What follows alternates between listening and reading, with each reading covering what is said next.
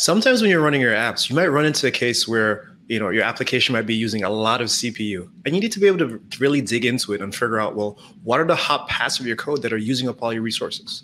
Well, in this video, my friend Mike here is going to show us exactly how we could do that using a tool called dotnet-trace.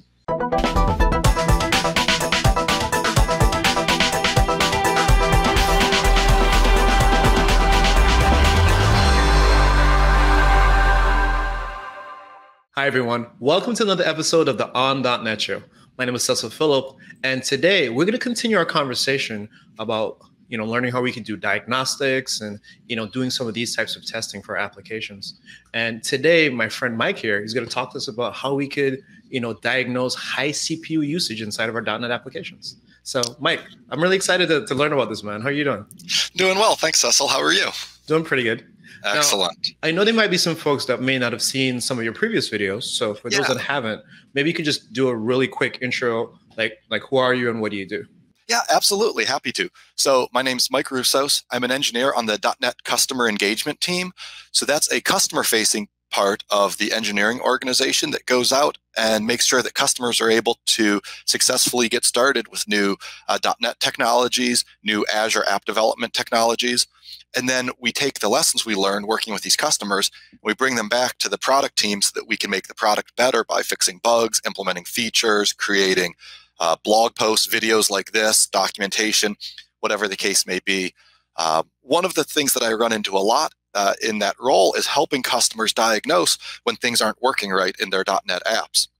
And so that sort of led to this series of videos we've been doing where I walk through just in briefly 10, 15, 20-minute demos showing how you can diagnose some of the common issues we see customers running into in their .NET web apps.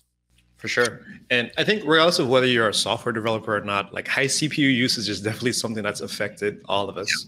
I'm talking to you right now. My fan is spinning because I have video running and I have Visual Studio open, and I get it, right? We totally understand like what happens when your machine is under a lot of load. But I don't think my computer has a problem. But I know sometimes too, when we're running our applications, sometimes they do have problems, and sometimes they're not efficiently using resources, and we have to kind of dive into there and figure out what's going on. Yeah, so that's a really good point. Actually, it's one of the things that makes this investigation a little bit different from some of the ones we've done previously. In the past, we looked at like memory leaks and thread pool exhaustion. Those are things that when your app runs into them, that's a bug. That shouldn't happen. High CPU usage just means the machine's working as hard as it can, and that may or may not be a problem. I mean, if your fans are running because you're doing all the video stuff, VS is up, that's kind of expected. And if the machine's not keeping up, well, you just need a bigger computer. But it's also possible that the app might be bottlenecked because you've got inefficient code, or maybe you're doing work that's unnecessary. There's maybe caching opportunities, stuff like that. And so this is all about when we notice that the app is sort of limited by its available CPU resources, digging in to understand what's causing that so you can know if it's expected or if it's something that, maybe is unexpected could get fixed. For sure. So I know you have some demos and tons of stuff to show us. I'm really excited to see like how we can start diagnosing some of these things inside of our apps. All right, perfect. Let's go ahead and jump in. If we can get my screen shared, I'll sort of walk through what this looks like. So as before, I'm using a web application, and I've sort of demonstrated the problem by using the Siege command line tool to just apply a quick load test to my web app, and I can see that I don't have great throughput. So this is sort of how the investigation starts, is you're looking at your web app and you're like, wow, I'm only getting like 12 requests per second served. I really thought that this app was going to be able to support a higher load than that. And as you sort of get these clues that performance isn't where you want it to be. Right. Now, one thing that's different with this demo from some of my previous ones is in the past, I've demoed diagnosing issues in Kubernetes clusters in Azure Kubernetes service, which comes up a lot. But we had some comments on video saying, hey, what does this look like in App Service? Which I think is great because that's another environment that customers frequently deploy their web apps into. So for this one, you can see from the URL, I'm actually running this as an Azure web app. So I've deployed it as a Linux web application. And then I'm going to do this one as a Linux web app. And then in the future, maybe we can do a video for another perf issue where we use a Windows Azure App Service. But anyhow, I've sort of run this. It doesn't look quite right. So now we want to dig in, and we sort of want to understand what might be going on here. This is the point where in the past we would have used something like .NET counters in the Docker container to get a quick overview, a high-level view of the health of that container. Because we're an app service, we're going to go through the Azure portal instead. So I'm going to pull up the Azure portal here, and you still can jump into the environment and run .NET counters, which I'm going to show in a minute. So if you like that tool, you certainly can still use it. But the Azure portal makes it really easy to get this information even without that, because Azure has so much built-in monitoring and logging. You can see even just going into my app service view here for that web app that I was hitting, we already have information on how much data is coming in, out, errors, so on. And this is just all set up by default. Now, because the app service is hosted in an app service plan, I can go over to my app service plan that's associated with this web app and get even more information. So without configuring anything, I automatically just come into this dashboard. I can see how much memory is being used in the machines on the back end. I can see the CPU usage, and you can actually see the times over the past hour when I was sort of preparing for this recording, where I ran that load test and I applied a lot of stress to the web app. You can see all of a sudden the CPU shoots up to 100%. In addition to just sort of these automatic things that you get, Azure has a lot of options for monitoring with things like application insights, doing sort of application performance monitoring. There are metrics you can look at. There's Azure Log Analytics. I'm not going to get into all this stuff today. There's just this whole host of features in Azure that help you monitor your app. And so I'd encourage folks to go out and look at those, but that's kind of the right place to start with something that's hosted in an app service. So you can sort of understand, how much memory are we using? How much CPU are we using?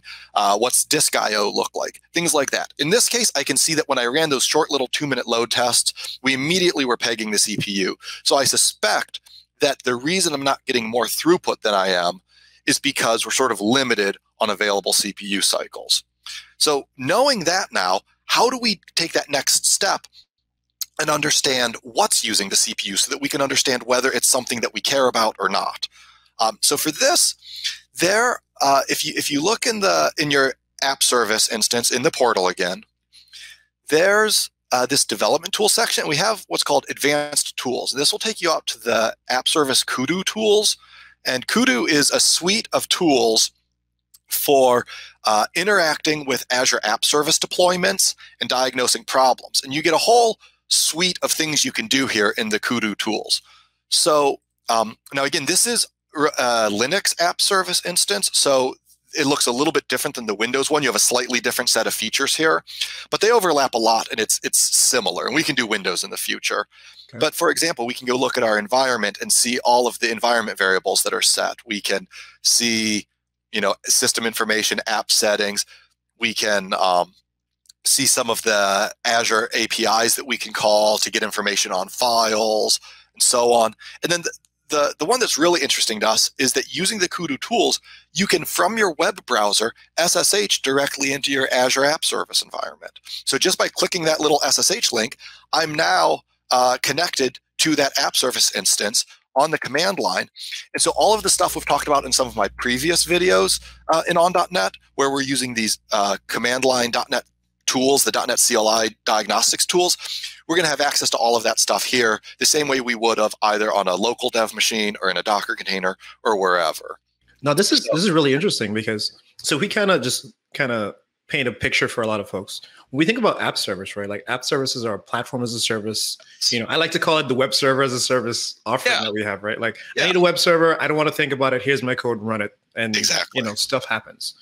And when you talk about app service plans, for me, I think about app service plans as like what type of machine or how big of a machine am I running on? So like you mentioned, like we're running on Linux. So my app service plan says I'm going to have a Linux machine that has this operating system and this many resources in terms of memory, CPU, and all those types of things. So what you just did now, you kind of like went through the back door a little bit, right? And then you went into some diagnostic tools, and now you're like almost SSH'd right into the machine. Exactly. Right? So, and I think this is important to highlight because a lot of folks are like, hey, when my stuff is in the cloud, How do I RDP into the machine? How do I get remote access to the machine? How do I do some of these things? And let's say I'm not running a virtual machine and I'm running something like App Service. This is a way I think a lot of folks don't know that's there, that we could very easily kind of get into and get some more low-level details about what's happening. Yep, absolutely. So I think that's really important to highlight because, like you said, this is a platform as a service offering. And so one of the benefits is that you don't have to think about the underlying hardware. You don't manage the machines. You don't update them. You don't worry about the servers. But then when something goes wrong, you might need information from those servers. So all of a sudden it's like, oh, maybe I should have done IaaS. But that's not the case, because even though Azure's managing all of that infrastructure for you, you still have access to it through these diagnostics tools if you need it. Right. So again, we're not responsible for the server. We're not, managing it. But if we need to connect and run some stuff, that's what you can do through some of these diagnostics tools. Right. Yep. So let's go ahead and make a directory where I'm going to be able to just drop some stuff. And in the past, we've been using those .NET CLI tools like .NET Dump, .NET Counters. So we're going to use those again. And now this is the point where if you really loved .NET Counters, sure, you can run it on an app service instance. It's going to work just like any place else. In this case, though, I'm going to use a different tool. I don't think we've used dotnet-trace yet. So in the past, I know in these videos, we've used .NET Dump as a way of collecting a dump, which is going to show a snapshot of what's happening in the process. It's going to show a snapshot of what's running on all the different threads, of what's on the managed heap, stuff like that. In the case of diagnosing high CPU usage, though, there's some value of seeing what's happening in a snapshot. But even better is to see how things are happening over time, to get a whole trace showing where time's being spent, what's happening over a period of 30, 60, 90 seconds. Right. And so for that, we have a tool called dotnet-trace, and that's the one I'm going to use here. So we're going to, just like you would with any of the other .NET CLI tools, we can just download it. So I'm going to just do a curl on dotnet-trace Linux x64, and I'm going to give a path for it here. And the web SSH command line only allows a certain number of characters, so it gets a little funky looking. But it's here. I can, show that. Yep, there's dotnet-trace. It downloaded. And I love how easy it is for you to download these tools via the command line. Yes. So if it's not on the machine, you could just really quickly execute this curl command, and now you can start using dotnet-trace. That was actually one of the improvements that was made, I think, around the .NET Core 3.1 timeframe, was that we made it so that you could just download these tools directly as single file executables. Before, you had to install them through the SDK, which was fine. It was still easy enough. But you might be in an environment where you don't have the .NET SDK available, and so being able to just do, in fact, this is an example. Here you have the .NET runtime available, but you don't have the .NET SDK in your app service environment. So being able to just curl down this one file and get the tools makes it so easy. Yeah, this makes a lot of sense. So let's take a look at what we can do. The primary command we're going to use is dotnet-trace collect, which collects that diagnostic trace I was talking about. So it's going to sample the CPU and sort of look at call stacks over a period of time so it can tell us how long it's spending in different code paths. And that's going to be the primary thing we want for this investigation. It also will collect events from the runtime using the event pipe infrastructure, so you can get information on how often the GC is running, when we're jitting, what the thread pool's doing. You can see those sorts of events as they play out over time. And also that will pick up anything from event source. So if you want to instrument your own app with your own custom events using event sources, those can get picked up as well. So you can sort of see when your app code is doing whatever events it's doing as well. Yeah. So let's go ahead and do a dotnet-trace PS so that we can see which managed processes are running here. So we've got process 27. So I'm going to do a dotnet collect or dotnet-trace collect on process 27. There's a duration option where I can say how long to collect for, or you can just start it without this and then just like Control-C when you're done. But I'll say let's collect for 30 seconds. Then I'm going to make sure that we've got some load coming in. So I'm going back to my command line where I was just saying, hey, let's go hit this thing for 2 minutes with this certain endpoint. So we're running that. And then once we know that that's sort of running, that we've got some load, then we'll go ahead and execute this. And it'll run for 30 seconds, and then it's going to write it to a file. You typically don't need a really long trace. I mean, if you want to do 5 minutes. These traces are smaller than .NET Framework performance traces used to be, because when you collect traces with some of the .NET tools like Purview and some of the stuff that you would have used in .NET Framework, it collects machine-wide. .NET Trace is only collecting information on managed code in this specific process. So even though the files can get a little bit large, they're not huge. It's okay to run it for 5 minutes if you need to, although typically a few minutes is all you need as long as the load's coming in to figure out what's going on. Right. And these are also not files you're going to hold on to. Like, you just need to look at them for the moment, and then you're probably going to discard them anyway. And if you need another one, you'd probably just create another trace. Exactly. So we'll take this, we'll investigate it, and then tomorrow I'll throw the file away because we're done with it. So the next challenge is we've got this file. We want to copy it to our dev machine to investigate it. There's a couple ways that you can copy things out of an app service environment. One easy way, oops, wrong thing. Here we go. If I go to my deployment center for my web app, one of the ways that you can deploy is via FTP. So you can get FTP credentials in here, so you can take your favorite FTP client, connect to the app service instance, copy files to or from. So I could connect, go to that tools folder, copy my trace down. Another option, if I'm in these Kudu tools, we have a REST API for exploring files deployed into the app service instance. Now, this is a place where Linux and Windows is a little different. The Windows Kudu tools actually have kind of like this rich UI for navigating files, and it's real nice. Linux doesn't have that yet, so if I click this, it's just going to give me a JSON response. But honestly, for just getting a single file, this is fine, because I've got an Edge plugin to render the JSON nicely, and I can see, oh, it's showing me the directory listing. Like, okay, there's like the ASP.NET directory, the data directory, log files. Well, here's the tools directory. So I can click on this link and see what's in the tools directory. In the tools directory, we have .NET-Trace, and we have that trace file. So I could click this.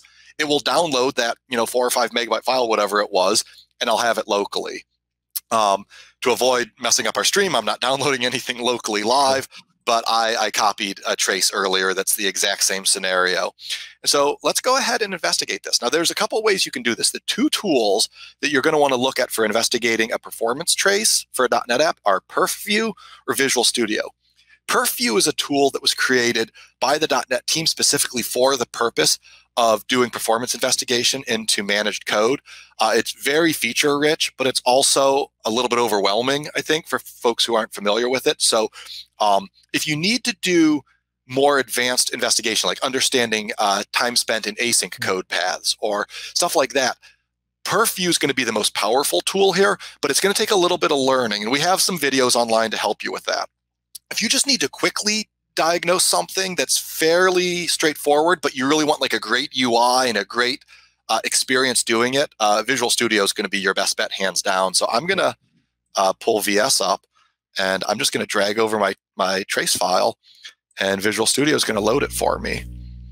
You know what's one of the things that's really interesting to me right now is the fact that you just did a trace on a Linux machine, and now you're inspecting that Linux trace in Visual Studio on Windows. Yes. Yeah, that's a feature that the .NET Diagnostics team added a couple years ago, or maybe only a year or two ago, which I think is a great win, being able to use the Windows-based tools that we're familiar with as .NET developers to investigate Linux, artifacts like these traces. You can do it with the dump files as well, and so that's a really great win.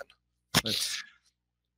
So it opens up and it gives you this nice UI sort of showing CPU usage over time. You've got different functions. I mentioned that .NET-Trace will collect events. So you can see here like all of the various GC and JIT events. They're not interesting for this investigation, but in other cases, this might be worth looking at.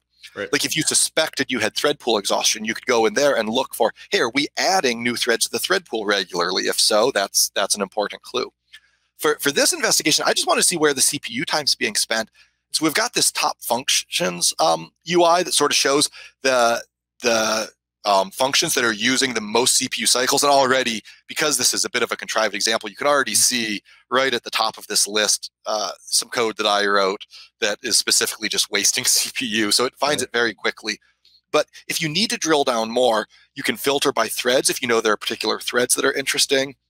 And you can actually go to Open Details to get information on all functions. So I go to All Details and I go to Functions.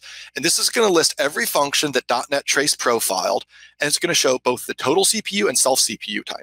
Total CPU is how often what percentage of the time when we sampled these stacks, we found a function on using CPU that either was this function or one that it called. So this will be either the function or anything that it calls. Whereas self CPU is this function specifically is like at the top of the call stack eating the CPU. So one way that you can investigate is sort of a bottom-up approach where we sort by self CPU, and we find that, okay, that most CPU is being spent by datetime.getDatePart and by badWorker.spin for 50ms. So then we can right-click on one of these, view in call tree or view caller callee, and we're going to get to see what's calling them, what they're calling. And in this case, because we start at the bottom, we're working up, we're specifically going to want to look at what's calling them. So spin for 50 ms is called by this do work function, and you can sort of start walking up, seeing what's calling these things. You also can look at it in the call tree view, and you can sort of see here, okay, here's what called this, here's what I called. And you can see that this is using a large amount of CPU relative to the other functions. So this is a candidate for something we could potentially optimize to make our app faster. The other way you can investigate is to start with this call tree view. So when you come into all details, go straight to call tree, and then this will sort of be collapsed like this, and you'll have sort of the top level threads that kind of kicked off and were doing work. Is you can find the one that's using the most CPU, and then just start drilling down to see what it's doing. And then VS even has this expand hot code path button where it will attempt to do that for you, and it'll try to find where the most CPU is being spent. If I click that, it brings me right down to datetime.now called from spin for 50ms. So at this point, we've got a pretty good idea. This is where most of our CPU is being spent. If I go and look at my app, here's the do work function, calls spin for 50ms. And then you see this is just some really bad code that I wrote on purpose. It's just got a for loop in a very tight loop. We're incrementing some variables. We're calling datetime.now. And so this is basically just burning CPU cycles. But it's an example that we can use to sort of see how we can spot something like this in Visual Studio. So now at this point, now this is where you have to do that analysis where you think, okay, is this app doing what I wanted to do in the most efficient way possible? If it is, then you just don't have enough hardware to do what you're trying to do. So you can look, App Service makes it really easy to scale out or scale up. You don't even have to stop your application. You can just add more resources. Or if we come and investigate this, we may discover, hey, we're doing unnecessary work. Maybe we've got a loop where we're doing some calculations that are repeated. Let's just pull that outside of the loop and cache it. Or maybe we've got some sort of algorithm that could be optimized. We always talk about not optimizing performance prematurely, because you can spend a very long time trying to get every single algorithm perfect, and most of them don't matter. This sort of investigation, once you've finished V1 of your product, will show you which ones do matter, so you can go back and then optimize those specific code paths, because these are the ones where that optimization isn't going to be wasted. So that's basically it. I mean, just kind of recap, the things that I think are most interesting here are the way that you can use the Kudu tools to connect to your app service environment, do a lot of really useful diagnostics there. .NET-Trace is really important to know about as an easy-to-use tool for collecting performance traces in .NET apps. And then the way that Visual Studio can open those performance traces and allow you to dig in and understand what events are happening over the course of that trace, where CPU time is being spent, stuff like that. Yeah, and I think for me, this is one of the big wins for Visual Studio, in the fact that it could give us like that visual user experience, right? That we could very quickly kind of dig through things and diagnose and understand what exactly is happening inside of these traces. Like that debugging functionality that's inside of it, for me, is just like, on par with nothing else. Like, it's amazing. Yeah, it's definitely the easiest to use and sort of like most productive tool for digging into this sort of stuff. So yeah, absolutely. For sure. So Mike, again, thank you so much, man. I'm definitely looking forward to you coming back and doing some more videos. Yeah, absolutely. And next time we'll do Windows App Service, because it's ever so slightly different, but it'll be pretty familiar. Awesome. Appreciate it. And thank you all for watching. This has been another episode of the On.NET Show, where we learned how you can diagnose high CPU usage inside of your applications using .NET-Trace.